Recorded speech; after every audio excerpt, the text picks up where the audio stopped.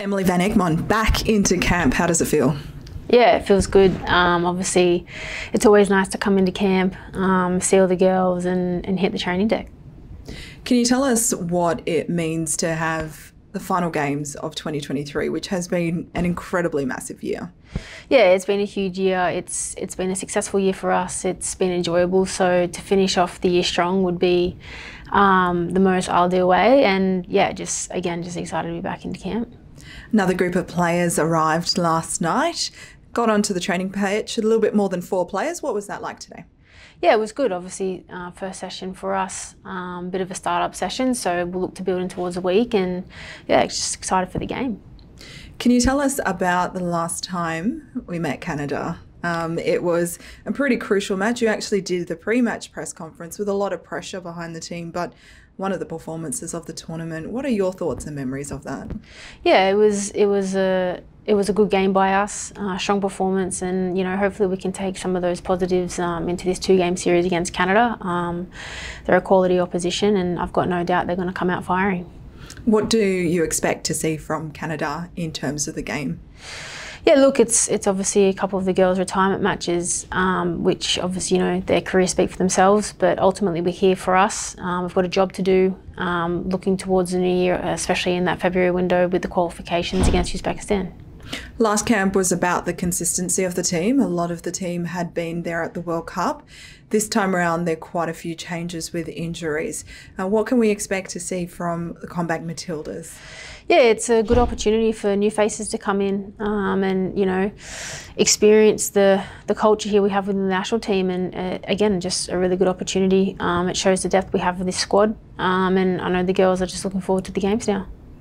What are the comeback Matildas looking to work on in this camp? Yeah, obviously we've got the qualification is the short term for us.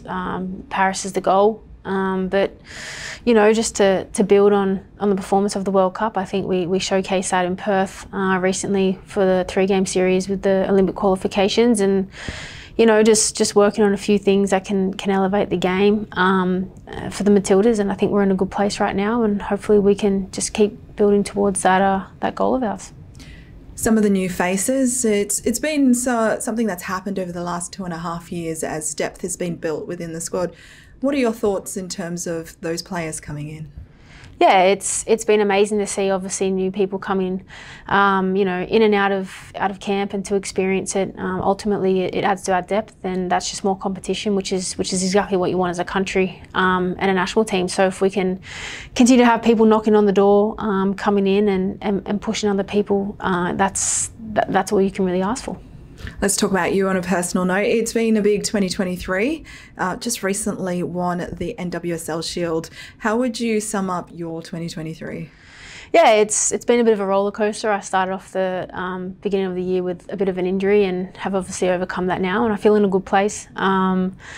Winning the Shield with San Diego was amazing. The World Cup back home was incredible. I don't think much can top that either, to play in front of your friends and family on home soil at a prestigious tournament. And then now obviously a couple of games with Newcastle, which has been really enjoyable. And yeah, last camp of the year for the Matildas, and hopefully we can finish on a high.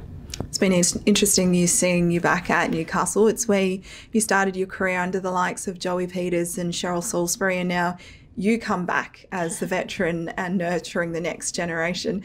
How do you find that role? How do you find that new place for you? Yeah, it's different because usually I've been the young, cheeky one in the locker room. But no, it's good. I mean, I've still got a couple of girls that I've played with for many years there, which was always nice to come back and share the field with them. And again, whatever the girls can take from my experiences, I'll try to do the best I can, lead by example always, and yeah, just to make sure we get as many points on the board as we can whilst I'm there. You seem to be relishing it. What do you find now as you sort of get into, almost the 140s in terms of caps? What are you enjoying about this period of your career? Yeah, just to enjoy it. I think that's the main thing. I love the game. I love the sport. I feel, like I said, in a good place. My club environment's been amazing under the likes of Casey Stoney. I've really, really enjoyed that. And then to come back at the back end of the year and play under my father, whom I have one of the best relationships with is great for me and builds confidence in its own way. And again, just happy to be here. It's always an honour to represent the green and gold, and I look to do the best I can always. You always talk about the fact that you're happy to be put in whatever position that helps the team. Throughout your career, you've played as the number 10, you've played as a number 6, and more recently you also played up front. How do you work to make sure your game is evolving and you're keeping that, I guess, that relevance? Yeah, just to obviously take the information in and be open-minded and just to learn. And I think obviously people look at you as a veteran, but for me, you know, veterans can also learn and they can always elevate their game. I think with the resources we have now, it creates longevity within the game, so we're fortunate for that. And like I said, I'm in a good place personally and performance-wise, and just looking to enjoy it and do the best I can. Did you enjoy that? There's so much more, so why not hit subscribe and download the Optus Sport app.